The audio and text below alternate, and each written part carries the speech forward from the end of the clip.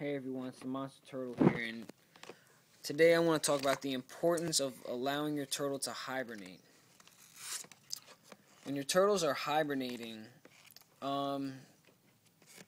they pretty much are sleeping for the whole winter. Or they're not sleeping, they're acting really sluggish for the whole winter, so they're not burning up as much energy, using that energy to stay alive, and they sleep a lot, and they don't eat. And they probably won't get any rays either. So that's 5 things that they don't do. Pretty much, these, if you don't allow your turtle to hibernate, you also run the risk of giving your turtle kidney failure, and you don't get, if you're trying to breed turtles, you don't get that good breeding results. Now, I'm trying to breed these two, but they are not even close to being ready to breed yet. He's already fully matured. He has his long claws and everything. If you can see that, I'll just show it to you real quick. There you go. And his tail's all long and stuff, so he's like pretty much the exact size that a fully mature male would get.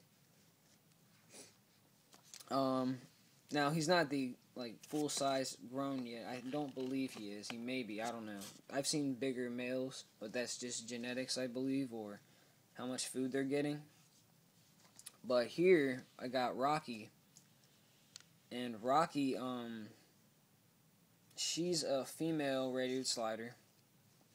She's about the same size as him, but she would not be ready yet to even carry a clutch of eggs, so that's why I gotta wait until she grows. But let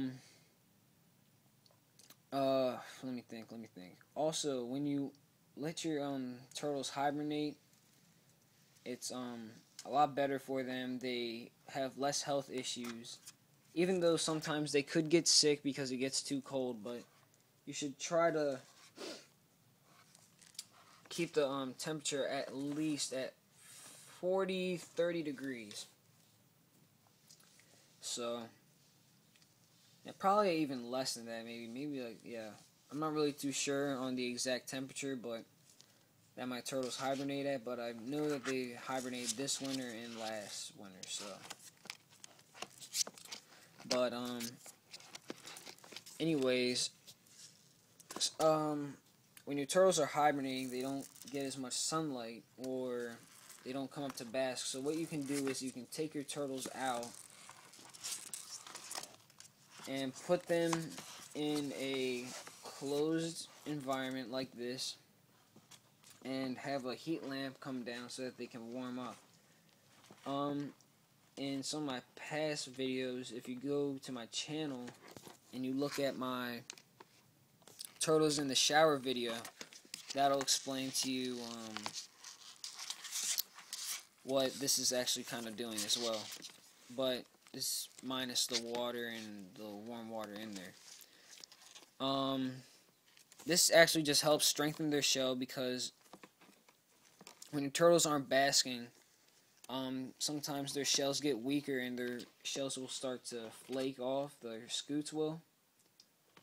So you want to make sure that that doesn't happen to your turtle. You can try adding a little bit of calcium to their diet, all that kind of stuff. But I just suggest doing this. It'll help them get through it. And this also, if you're worried about, oh, well, it's cold outside and you're making it warm. Well, no, I'm really not, because when it's cold, or in the wintertime, there's always going to be little warm days. And in here, it's only 60 degrees, so it's actually simulating a warm day in the wintertime, or a little bit of a warm day, just a sudden warm day in the wintertime that turtles actually come out in the wild on these days to get some rays. So that's one way to help keep your turtle as healthy as you can. If you have any additional questions or ideas or anything, just comment, rate, and subscribe, and inbox me at the Monster Turtle. So, I'll see y'all later.